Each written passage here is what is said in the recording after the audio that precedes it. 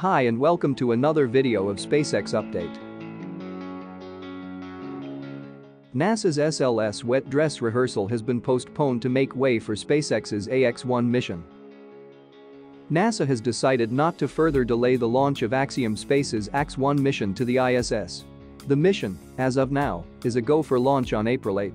SpaceX has just completed a static fire test of the Falcon 9 supporting this mission a few hours ago at the historic Launch Pad 39A at Kennedy Space Center in Florida. This will be SpaceX's sixth crewed mission in less than 2 years after its first crewed flight mission in May 2020. This is a massive achievement for SpaceX, as it is the only rocket company on US soil that can send astronauts to orbit.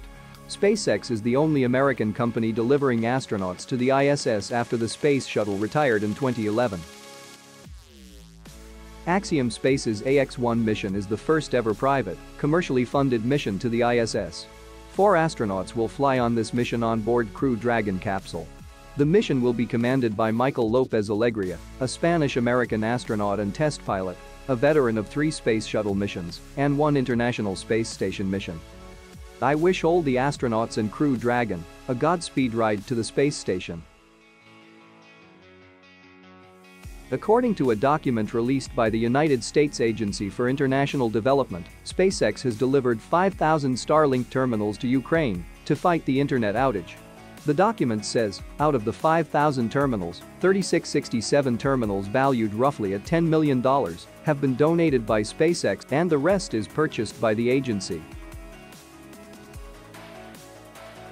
In this picture, we can see both SpaceX's Falcon 9 and NASA's SLS rocket in the same frame.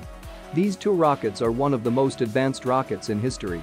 This is the first time since 2009 that both Pad 39A and 39B have been occupied by a rocket at the same time.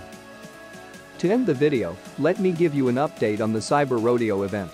When Elon Musk said, Cyber Rodeo might be gearing up to be the biggest party on Earth, I think he actually meant it. He is a man of words. A lot of stages could be seen in construction on the western side of the Tesla Giga Texas site. The event is so hyped right now. Elon himself set the expectations so high.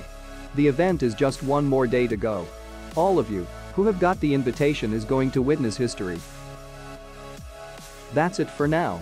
If you like the content of this channel, please consider subscribing so that you don't miss any SpaceX related news in the future. See you next time.